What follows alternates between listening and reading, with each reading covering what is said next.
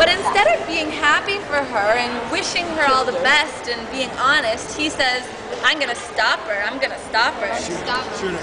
So what he does is he goes out and he kidnaps Yashika's sister and takes her away. All right? And so when this whale hunting trip comes up and everybody in the tribe is supposed to go out and try and catch a whale to see who's going to be chief for the next year, Yashika doesn't want to go because she can't find her sister. So she needs to search because in a lot of native tribes, what's the single most important thing? A sister. A knife. Sister? Yeah, exactly, your family. I just said. So she doesn't want to go, and she doesn't know where her sister's gone, so he's like, my evil plan is working, right? So they go out to go and try and catch the whale, and Yashika searches for her sister. Pick a friend in the crowd.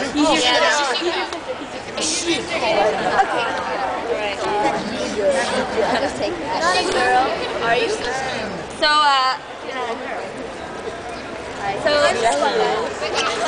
So she has been kidnapped, and she's actually tied to this imaginary tree behind her.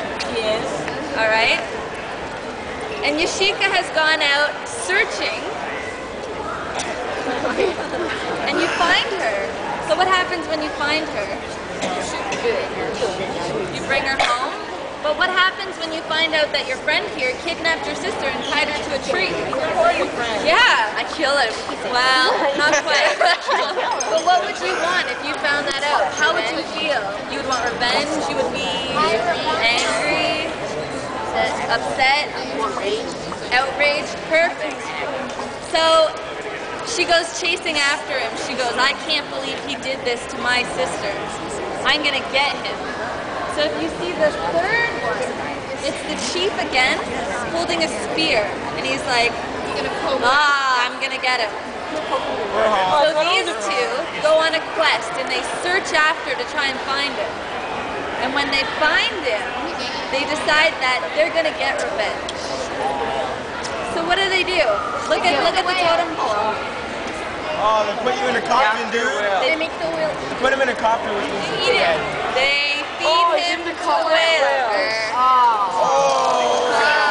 They feed him to the whale. So, you guys,